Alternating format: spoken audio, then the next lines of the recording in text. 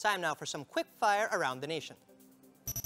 A rockslide blocked a section of Camp 5 Kennon Road in Benguet last Friday, prompting authorities to close the road to all motorists. Authorities have been planning to convert the 34-kilometer road into an all-weather road to prevent further incidents like this. Authorities have already cleared the 58-ton coping beam that fell earlier from an ongoing construction along NLEX in Balintawak. Two southbound lanes were earlier shut down this morning due to the incident. There were no reported casualties, but it did cause a buildup along the Cloverleaf and Kamachile area. And there's now free Wi-Fi in the West Philippine Sea.